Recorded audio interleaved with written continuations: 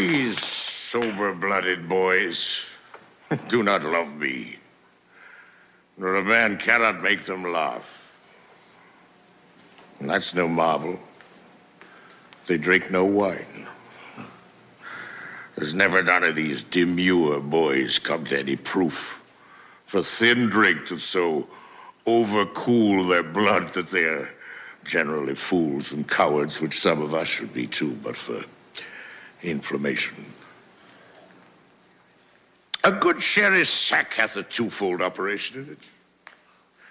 It ascends me into the brain, and dries me there all the foolish and dull and cruddy vapors which environ it, makes it apprehensive, quick forgettive, full of nimble, fiery, and delectable shapes, which delivered o'er to the voice, the tongue, which is the birth, becomes excellent wit.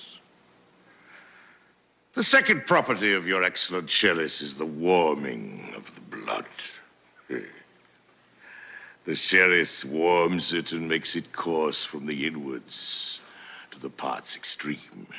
It illumineth the face, which is a beacon, gives warning to all the rest of this little kingdom man to arm. And then the commoners muster me all to their captain, the heart who great and puffed up with this retinue doth any deed of courage.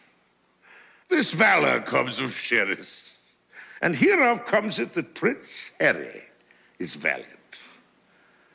For the cold blood he did naturally inherit of his father.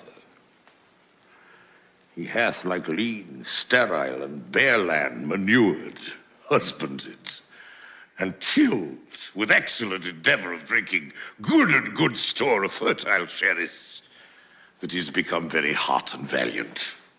If I had 1,000 sons, the first humane principle I would teach them should be this: to forswear thin potations, and to addict themselves